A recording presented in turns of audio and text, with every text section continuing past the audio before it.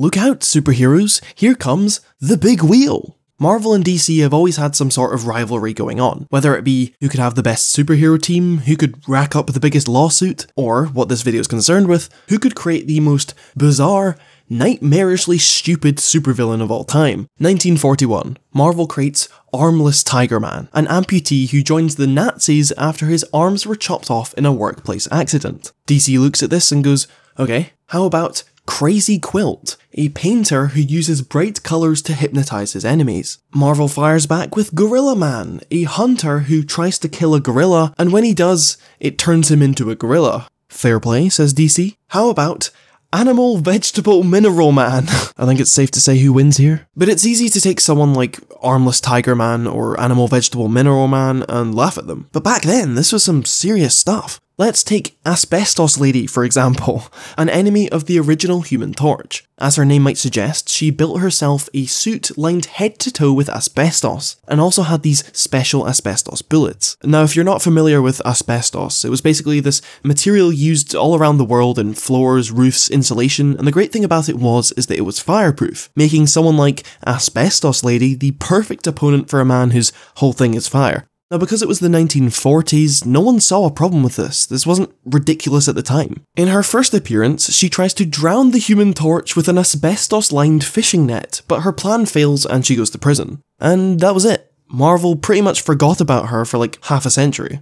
She had a few fleeting cameos in the 70s and 80s, but it was only in 2005, almost 60 years after she was first introduced, that Asbestos Lady finally made her return. Now, she only appeared for less than a page, but in this page, it is heavily implied that Asbestos Lady, along with many other wacky supervillains at the time, was created and illegally funded by the US government to combat the threat that superheroes posed to their own personal agendas. And by now it was 2005, and so it was widespread knowledge that while asbestos is an efficient, fireproof material, it also causes cancer. Therefore, it was mentioned that at some point after the 1940s, Asbestos Lady had gotten cancer and died. Despite how stupid she was in hindsight, Asbestos Lady now serves as an actual unintentional metaphor for how real-world governments expose their employees to harmful substances. It's accidental genius. But, believe it or not, this was not Marvel's only asbestos-themed supervillain. If it ain't broke,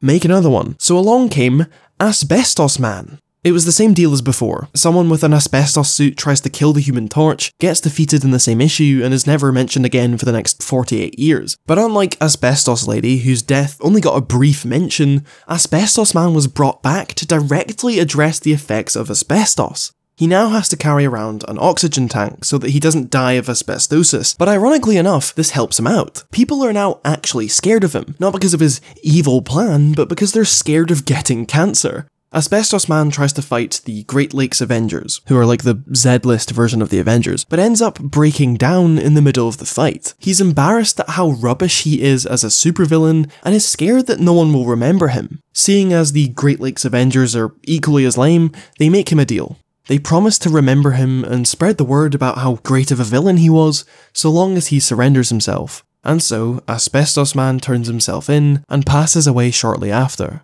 Around the same time as Asbestos Lady, DC were also churning out their fair share of stupid villains. You had The Fiddler, Kite Man, Polka Dot Man, and one of my favourites, Angle Man, who was an enemy of Wonder Woman. So you have Wonder Woman, this near-invincible goddess, versus a normal man with a protractor. That's it, he just likes measuring things with his protractor. That's his whole thing. And you know what? He almost wins, like, multiple times. If the 1940s marked the birth of stupid villains, it was really the 60s where they got to shine. In fact, you could call it the golden age of dumb villains, and it was basically all Daredevil's fault. You see, while Spider-Man was fighting Dr. Octopus, and the Fantastic Four were fighting Dr. Doom, Daredevil had Stiltman, Leapfrog, and Pastepot Pete. Now, I've spoken about Pastepot Pete on this channel before, but he's definitely worth mentioning again. Peter Petruski was a scientist who created this special kind of paste, and so he used it to create a paste gun and commit petty crimes. Perhaps his most notable appearance is when he tried to fight Spider-Man, only for Spider-Man to break down laughing at his name.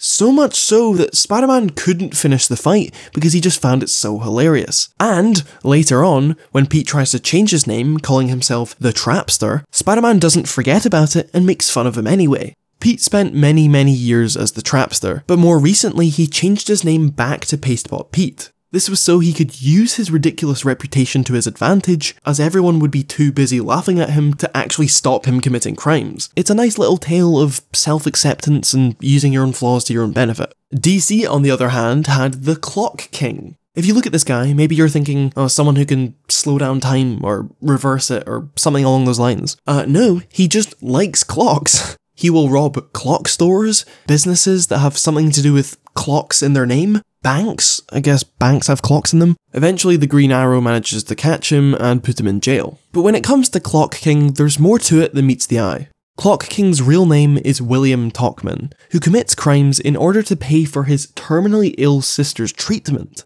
When he himself is diagnosed with 6 months to live, he dresses up in a clock costume, this being tragic symbolism for how he's running out of time. But when the Green Arrow stops him and he's stuck in jail, there's no one to help his sister, and so she dies alone. And to make things even worse, the doctor gave him the wrong diagnosis and he's actually fine, so this whole thing was for nothing. When he finally gets out of jail, he swears revenge on the Green Arrow, and confronts him on top of a clock tower. It's almost a triumphant plan, until at the last minute when he gets punched in the head and goes back to jail. This is quite a sad story, but it wasn't the first time-related bad guy that DC had put out. Just 2 years prior, DC came out with Calendar Man, a formidable Batman villain whose crimes would always have something to do with a specific date or season. Like most of these villains, he didn't actually have any powers, and he'd always get beaten up and go to jail in the same issue. That was until the entire DC universe was rebooted, don't worry about it, does that all the time, and Calendar Man was reimagined as an insane, brutal criminal whose obsession with calendars drove him mad, and he was institutionalized at Arkham Asylum. Upon seeing this, Marvel fired back with the living eraser. He erases people. Not to be confused with the eraser Nazi, but it was the 1970s when things were really taken to the next level, as it marked the creation of two of Spider-Man's most iconic villains, the Big Wheel and the Wall.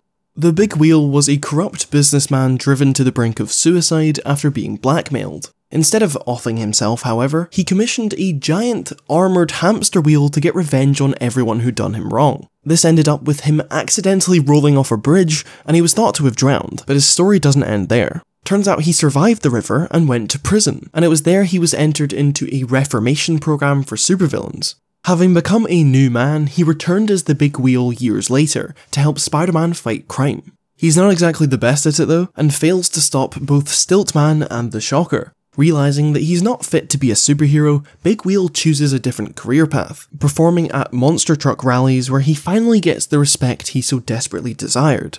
Much like Paddington 2, the Big Wheel takes a silly, childlike concept and uses it to advocate for prison reform amid a corrupt system. The Wall, on the other hand, was a high school student who was crushed by some bricks, which magically transformed him into a living brick wall. That's all there is to him. By now we're in the 80s, and while the number of wacky supervillains kind of slowed down, there were still some memorable ones, such as Slide, another Spider-Man villain who used non-stick cooking oil to slip around everywhere. There was also an X-Men villain called Ice Cream, whose power was that he could turn into any flavour of ice cream that he wanted, including banana split. But this was just the calm before the storm, also known as the 90s, which were a very dark time for comic books. Sales figures were dwindling, characters were getting edgy makeovers to make them look cool again, but that didn't mean there weren't any bullshit villains.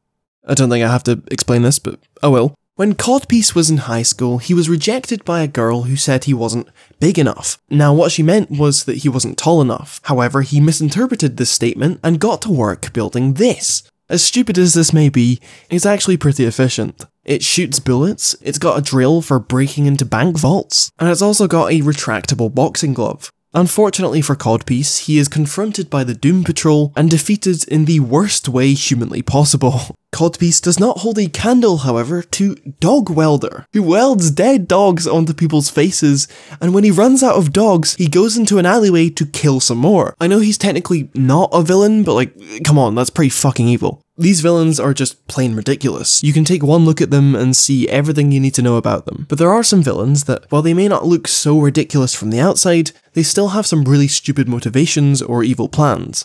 Take Sauron, for example. Not only did he just steal his name from The Lord of the Rings, but his evil plan is to turn everyone on Staten Island into dinosaurs by completely rewriting their DNA. However, as Spider-Man rightly points out, if he can rewrite DNA, he could easily cure cancer, to which Sauron famously responds, "I don't want to cure cancer, I want to turn people into dinosaurs."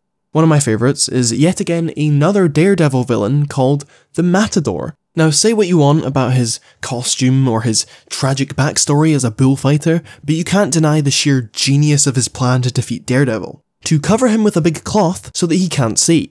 But I think that every villain I've mentioned so far, all these ridiculous ideas, they all pale in comparison to one villain in particular. And this character wasn't created by Marvel or DC, instead he's in the public domain, so anyone is free to use him however they like. His name is Brickbat, first appearing in the 1942 issue of Police Comics. He was a nameless, faceless criminal who put on a Batman mask and killed people with bricks. He refused to explain his motivations or why he was dressed up as a bat, and got killed in one punch before he could elaborate. He is truly the godfather of all ridiculous comic villains. Now, as entertaining as a lot of these villains are, I haven't exactly answered the video's title. Why are these villains so dumb in the first place? One answer would be drugs. Who knows what Marvel and DC were doing behind closed doors, especially during the 70s. I know these companies have publicly condemned substance abuse many times, but let's be honest, could a sober mind really have invented animal, vegetable, mineral man?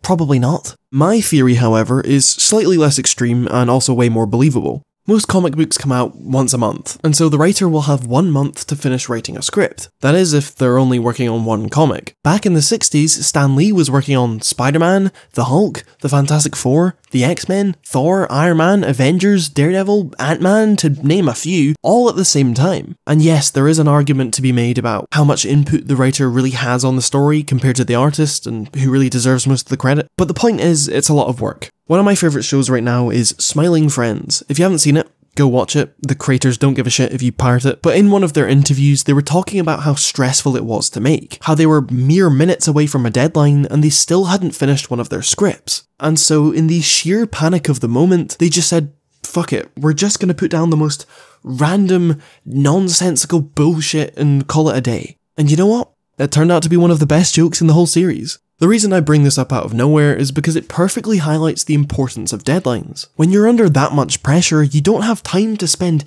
ages carefully crafting a masterpiece, or get anxious about what people are going to think. You can't stop to think about whether Stiltman is too silly or if he's not compelling enough, because otherwise you won't be able to pay your rent. Often having too much time can be a setback, because you'll be too busy trying to perfect something and then nothing will get done. Meanwhile, Stan Lee over here has created 20 villains in the same week, and while a lot of them are pretty stupid, there are some that ended up being really special. Because all of these iconic characters like the Joker and the Green Goblin, all these villains that we celebrate today, started off as these strange, goofy concepts that were just as laughable as someone like Kite Man. The one thing they all have in common is that they all came from someone's purely instinctual and honest desire to create. Because the only way you can make good things is by making bad things, and you can't make bad things if you don't make anything.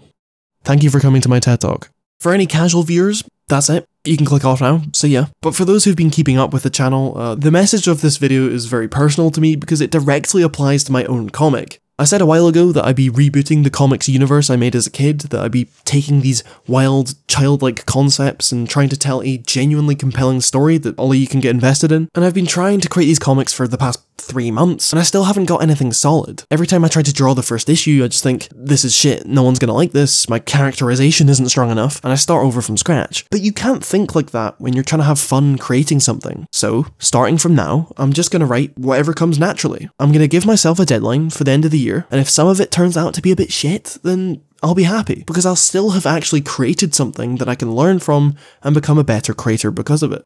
So yeah, Alexander and Jacob coming January 2023. As always, thank you for watching my video. This was mainly just a filler video until my big Spider-Man project comes out next month. But yeah, I'm gonna go watch The Simpsons.